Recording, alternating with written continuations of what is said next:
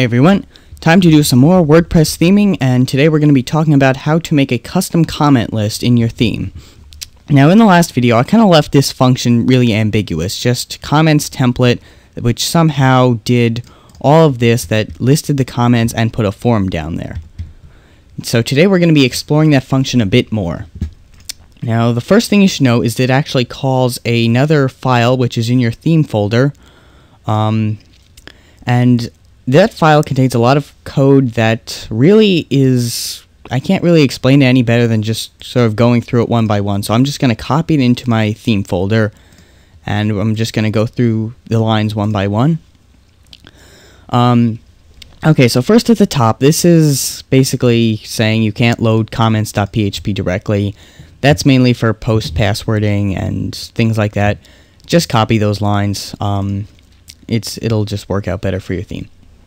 Now this first line here, we have PHP if we have comments. So basically anything in here won't be done if there are no comments, which makes sense. For starters, we have a h3 ID, and I'm actually going to change that to class because there's an issue we'll see later.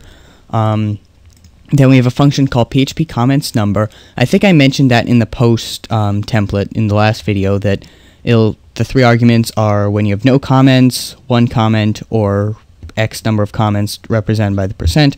So blank comments to the title of the post. And then these are comment pagination values if you want to use those. It's really up to you. I prefer not to, and there should be a semicolon at the end there, I'm sorry. I prefer not to use them. I just want my comments in a list, but you can use them if you'd like. Now here's really the meat of the function, and again, let's just take this out of here. This is something I commented out. But this right here, these three lines are really what powers your entire comment section. UL class comment list, and in that a PHP function WP list comments. Now we're actually going to get into that in a future video about how to style that. But basically what that does is it puts all your comments in an unordered list, or an ordered list depending on how you want it. You can custom theme that, I'll talk about later. Then once again we have the pagination. Now this else is for the if up here. That's saying if there are no comments, then it takes two options after that. Is if comments are open, then it just leaves it blank. But if comments are not open, then it'll give you a message saying comments are closed. You can try closing comments on one of your posts to test that out, but you don't have to. This end if, this ends this if, and this one ends the big if, that if we have comments. So that basically takes care of listing your comments. Now we have the form down here, which we need to worry about. And again, this is all this code that you're seeing right now. This is without the comments.php template file. So we are actually going to be customizing it some more. Once again, we have the if comments are open. We have a div ID equals respond. That is actually important if you want to have comment replies. Your entire, this is going to be the form that lets you comment. Your entire form has to be surrounded in this div ID. So within that div, we have h3 ID equals comments, and that's why I had to change the value before. Comment form title. Now this will come in more importantly when we when we go into comment replies. The first argument is just what's displayed normally, leave a reply. The second argument is when you're replying to another comment, it'll say leave a reply to, and then the author of that comment, which is represented by %s. So those are the two arguments in that function. Let's see, right here we have a div that's cancel comment reply link. Now that is, again, only for comment replies. It won't show up on a regular page, and it'll basically say click here to cancel reply. Now, let's see what we have next. Is if this is get option comment registration and the user is not logged in. You can set it within WordPress whether you want your users to be logged in or not when they comment. Now the themes let you set up both ways. You can just skip the way you're not using. You don't have to style it for both. I just prefer to, and I want to show you both ways. So if comment registration is on, if you do have to register to make a comment and you're not logged in, then it just gives you a message that says you must be logged in to post and comment.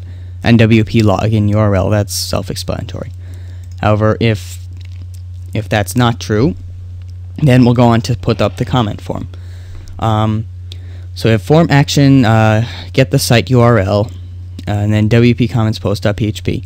That's just some standard code. Now here's some more if statements. If the user is logged in, we have logged in as and their user information.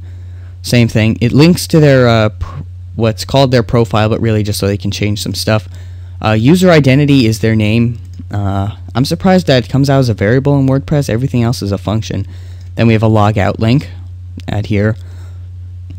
Now, if the user is not logged in, then it'll give you the 3 forms that say what's your name, what's your email, what's your website, which are standard for WordPress.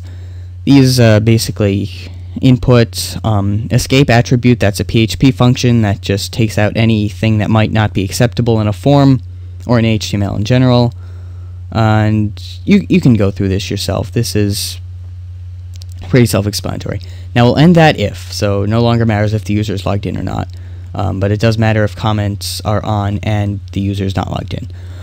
Okay, so next up we have the XHTML, which you can list. You can use these tags and then echo out the allowed tags, which is in a code, which is in a small, which is in a paragraph. That seems a little excessive, but a lot of this code I'm showing you is just copied from Kubrick. A text area here, which is where you list your comment, which is that. We're going to be styling that so it doesn't look as bad. And now look at this carefully. We have a submit button. Then we have a function called comment ID fields. That's not important if you're just doing single comment replies, but even then you want to have it there. But it really comes into play when you're doing comment reply to other comments. Otherwise, it won't work. Now we have a function here called do action. WordPress has this way, and it's mainly used by plugins for the plugins to access the page when WordPress does something. And do action basically tells WordPress that it is doing this. So I'm not going to go into specifics on that because that really can get specific, and I don't even know how WordPress works that much. But just keep it there. It's for use by various plugins. Now end form, that's just for the whole form. And then end if if registration required not logged in, then we end the div, that was the div ID equals respond, and then end if the comments are open. I believe that's what, yes. And something I've always thought was funny is in the Kubrick thing, it even says if you delete this, the sky will fall on your head. Now, if we just save this right now, I haven't really changed anything from the well, apparently I have changed a few things from the default, but you won't see any difference. Now, if you look at this, it's not very good looking. These are the comments I put here. Basically, I just sort of spammed my own site by doing a bunch of replies. Now, you notice there's also no reply link. I'll get into that next. So these replies should be nested in each other, and I'm sure if you looked in the source code, they are. I'm not sure. But basically, they all come out looking the same, and I don't think we want that. That doesn't represent our comments section that well, and it doesn't look good. Not to mention this text area is really big. So we're going to want to do some CSS styling for starters, then we'll work on replies. Now, if you notice, I'm just going to open up our header.php file. If you notice, we have been leeching off DaxterSpeed hosting this whole time. I doubt he cares about that, but if you want your own site, then you can't really do that, unless you're DaxterSpeed. So we wanted to link to the style.css file in our template folder, which is in WP theme /WP content /themes /tutorial. That's a lot to type out, and if you're going to be testing this on your local computer and then uploading it to a server, you're not going to want to have to retype that every time. So I'm going to show you a function called blog info. That basically is WordPress's database of little snippets of information. It's a PHP, so blog info. Now this has a lot of different arguments you can put in. You can look them up on the codex. I'm not going to tell you all of them, but the one we want here is URL, and that'll just give you the URL to your site. I'm sorry, stand corrected. We want template directory. The URL will take you to the home page of your site, but template directory will take you to wherever the template files are stored.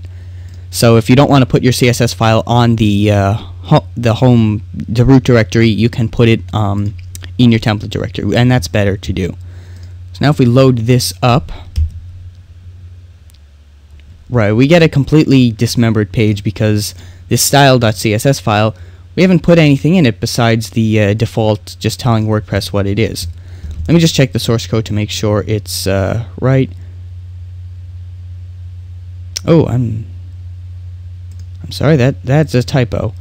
I believe it's an underscore, template underscore directory. That's why the source code came out funny. Now, of course, the page itself still won't look good, but you can see here's the path, localhost tutorial, WP theme, WP content themes, tutorial / style.css. So now we are loading our own CSS file. What I'm going to do between videos is I'm going to take the source code of this page here and I'm going to display it to you in a more readable format so that you can take a look at how it's styled, and then in the next video we'll talk about how to use CSS to fix all that. So see you next time.